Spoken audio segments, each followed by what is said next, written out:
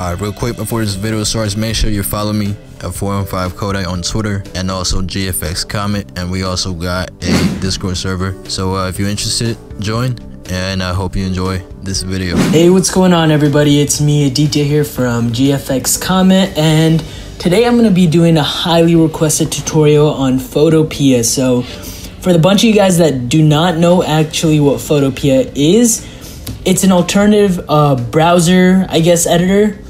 It's very, very similar to Photoshop, and I've got a ton of DMs, a ton of people on the GFX COMET Discord server, which the link is down below. Be sure to join, asking me, how do I start making UIs? How do I start making logos without Photoshop?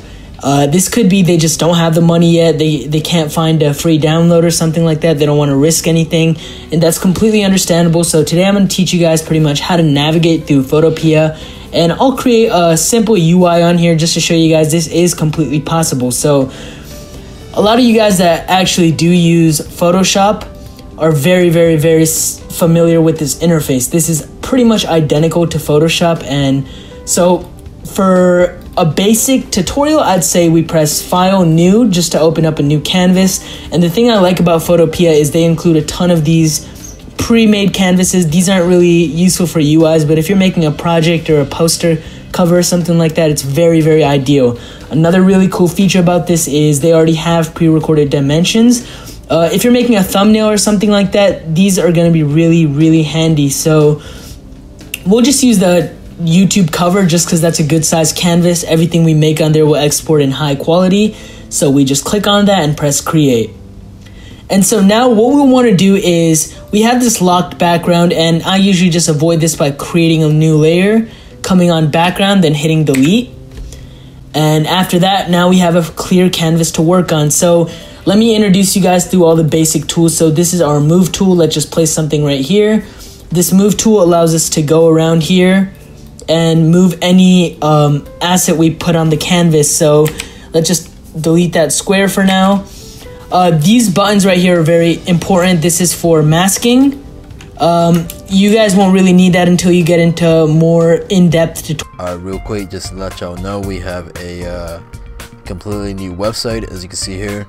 So if you hit shop, we have all the categories. So if you go to user interface, as you can see, and the process now should be a lot smoother to download and purchase products. You have a search bar up here, and if you want to log in, sign up. But yeah, with that being said, make sure to check our website at gfxcomet.com. Hope you enjoy this video. Tutorials, I guess. This is just for effects. So if we wanted to sort of take the short way and recolor a UI, all we'd have to do is hue / saturation. We tweak with this to whatever extent we really want the color to be.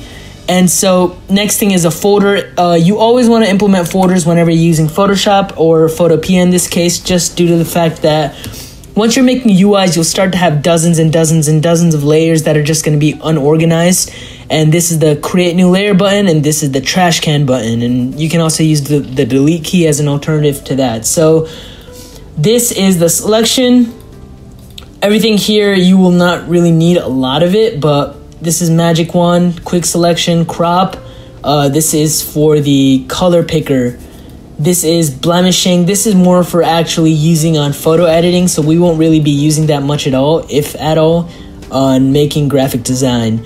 This is paintbrush tool, stamp tool. This is something else I don't really use much myself, but some people do actually use it. This is the eraser tool. This is just going to help us clean up any highlights or anything we made. Gradient tool, paint bucket, blur. These won't be used as much either. Burn as well.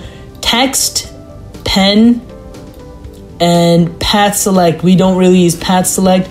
However, we do use this shape button. And let me run through this shape and let me go ahead and start to make our first UI. So over here, let's just start off with a really simple square shape. And you could change the fill up here to whatever color you'd really want. So I tend to actually use blending options over here. And this allows you to change up layer styles. This allows you to do bevels, strokes, inner shadows, inner glows, satin, all that stuff. We'll be using pretty much all of it other than texture a lot of the time.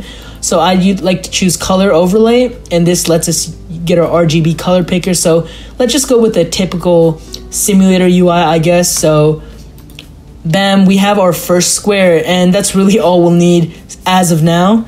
And now what I want to do is I want to duplicate that layer. I want to select the layer copy, or usually the one that's underneath, because we're going to be using this as our drop shadow. I like to create a separate layer, or you could just do it through blending options, but I just do it because if I want to make a change, if I want to make a certain highlight on the drop shadow, it's a lot easier. So let's drop down with the arrow key, and let's go back on here and go back to color overlay and make this layer a bit darker, just to make sure everyone knows it's the shadow. Just like this.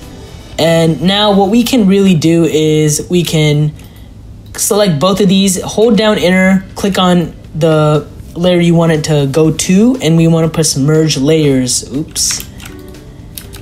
First, I'd recommend rasterizing. Ooh. Rasterize on here. It's a bit different on Photoshop. So we go here back to merge layers, and now we should have a perfectly nice little square with a drop shadow. Keep in mind, guys, I'm just doing something really basic. You guys can get a lot more complex. And now what you want to do is go back to layer style, and we'll throw on a simple stroke. And for the stroke, we can tweak the size into something a little bit thick, nice. And I'm just gonna go here, go even a bit darker than the stroke.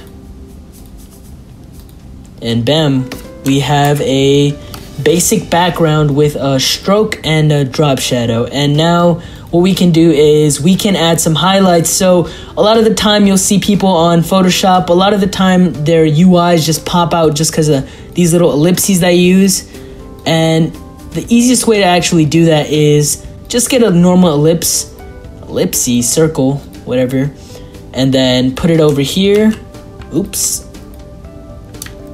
Use Alt-T to transform on here, and then, might be giving you guys wrong directions.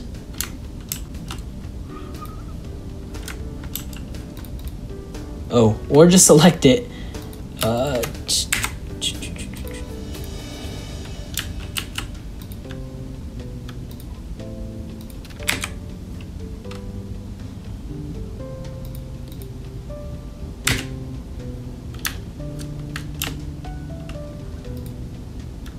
Bam. And now what this allows us to do is all I did was press Alt-T and then hold it down to here, and this pretty much covers it up like this. And now, so you might be wondering, how do I make this look like a shadow? It's very simple. All you do is you turn down the opacity,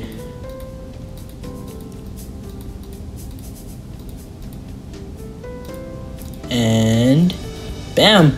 And so now, like I said before, so what I see wrong with this UI is I don't like the color I chose. It's a bit too light. I want it to be a bit more darker.